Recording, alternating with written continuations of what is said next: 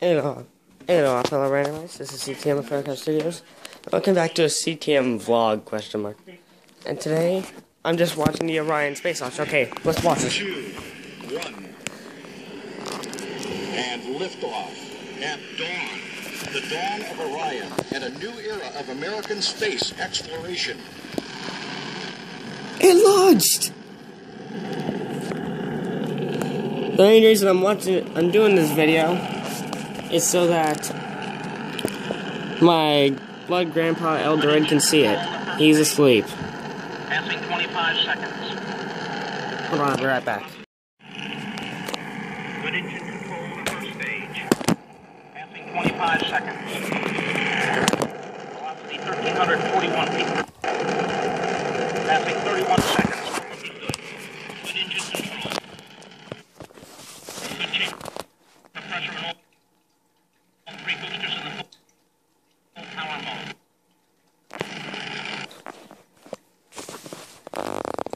Right. Good chamber pressure in all three boosters in the full power mode. 40 seconds in. Standing by to go through the partial thrust mode in the core.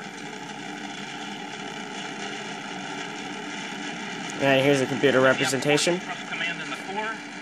Core chamber pressure beginning to drop as expected as we're coming up on the 1 minute mark.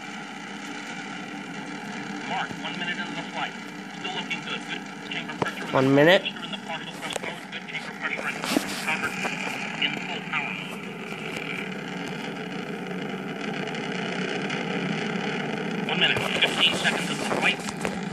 We have the hydrazine supply valve open in the Personally, I'm not sure if I'm supposed to be legally able to 1 minute, 22 seconds in. record this. Dynamic pressure on the vehicle. The main reason I'm recording it is because I want to put this up.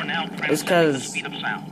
1 minute, 31 seconds in. yesterday I woke up at 3:55 our time to watch this. Like, Coming up 1 Cape minute, Canaveral is 30 like seconds. 3 hours ahead of me. Velocity now 1,341 feet Yesterday, and they were having a bunch of weather problems. per second. 1 So, minute, 50 seconds in. and then it was just me and my grandpa, who we will now refer to as Elder Ed. Still looking good. Coming up on 2 minutes. 2 minutes into the flight. Space! Yes, we were watching some, like, Control on the first stage. and the first stage Port is and starboard boosters still at good chamber pressures in the full power mode and good core chamber pressure in the partial thrust mode at 2 minutes 22 seconds in. so anyway, and then it was just from like 4:05, the original launch time yesterday, to 6:30, like 15 minutes before the launch window closed. I was just waiting through stuff. Still looking good. And now, same time tomorrow, yes, the next Coming up on day, the Friday, 43-second mark. December 5th, 2014, we are watching the test launch of Orion. As much as it did at launch. I'll explain more later. 4,744 pounds per second.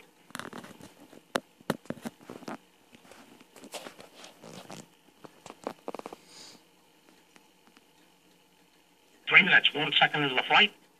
Still looking good. Passing Mach 5.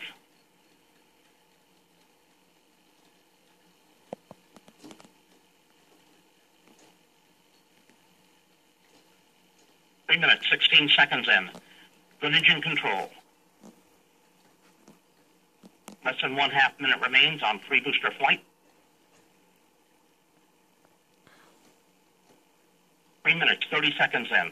We're standing by for the command to go. I'm assuming those random little sparks that you can't see, but I can, are supposed to be Command there. should occur about 10 seconds from now.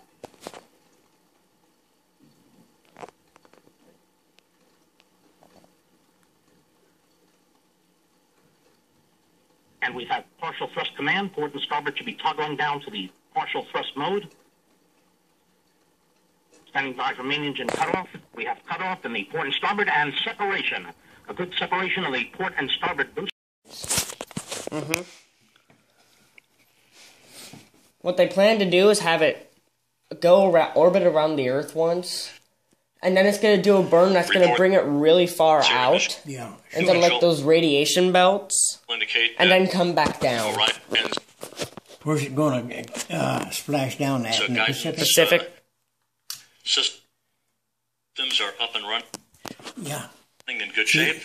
Yep. It's just having some problems.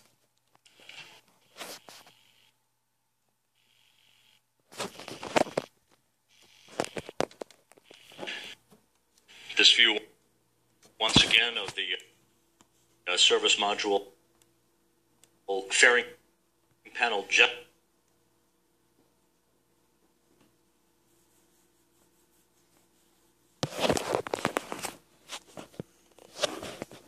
Orion to its preliminary orbit.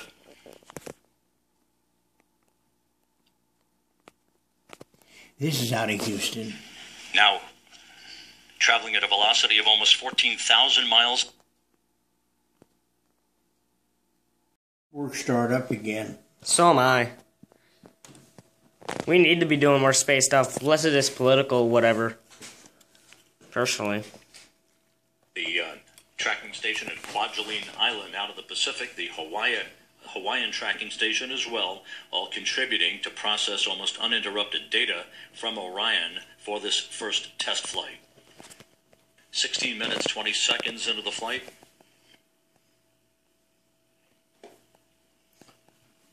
Orion is now some 222 statute miles above the Earth at its apogee, continuing to climb as we Okay, approach it the is 1 as high as the space station. Space station 238.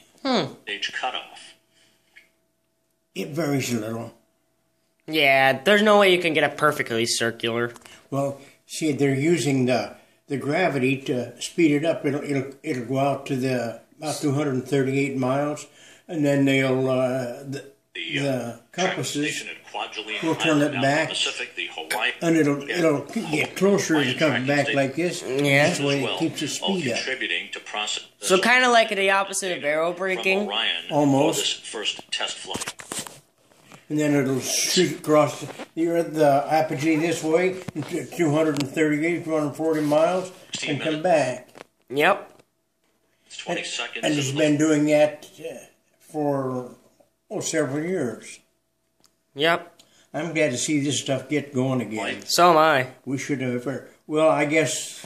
The only good thing about us having like a little lull in time from major space stuff like this is the only good part about it that I can think of is it's given us time to perfect a lot of stuff and think about how we're going to do this stuff. Well, see, we've been out there before. They know how to do it. I know, but I mean like perfected for longer trips. Yeah. I think they're... the plan at one time was to use the moon for a base station. I think that that's still a possibility. Not a big one, but still. They have quite a little stuff on the moon because the gravity isn't near as much as it is here, you know. Yeah. Perfect insertion into its first orbit.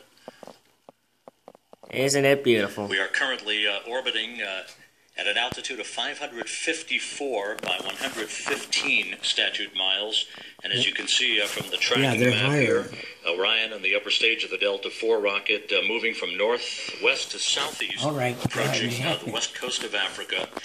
This is an orbit reminiscent of the early days of the shuttle program when shuttle missions used to send the space shuttle into an almost due easterly orbit. So with Orion now on its way in its preliminary... Hey, I'm back. Sorry about all of that.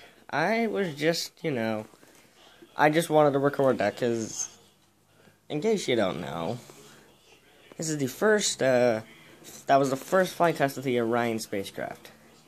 If you're watching this in a country other than America and you don't know about Orion, and ignore the bandit on my face, the Orion spacecraft is a new design is the new spaceship by the NASA and American Space Program.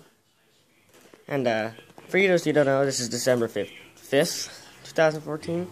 It was originally supposed to be launched yesterday. Hey, but sorry, my face, the light's right there. My face is right here. Anyway, so, that's a good place. It was supposed to launch yesterday, but there were a bunch of weather and problems and a fuel valve thing, and they had to cancel it till today. It is about 5 in the morning. Launch was at 4:05 Eastern. No, Pacific, my bad. 7:05 Eastern. Yeah, so anyway, what this is the first test flight, and, it's horribly, oh jeez, my eyes are closing. It was, I was about to say horribly something. It is, incomplete, not horribly, but they have the command module, and they're testing to see a bunch of stuff, like, will the heat shield work? If they go through the Van Halen belts, will radiation, nope, ignore that, will the radiation be safe, etc., etc.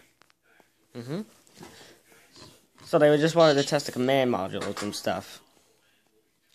So anyway, and this is NASA plans to bring people to an asteroid that they direct into orbit around the moon, and to collect samples with this rocket, and eventually Mars, which is what I have about.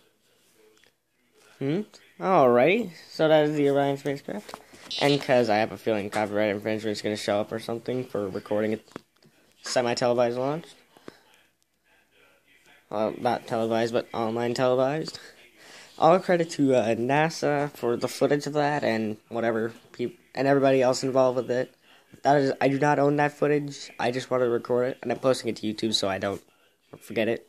Alright, this is CTM. See you in space.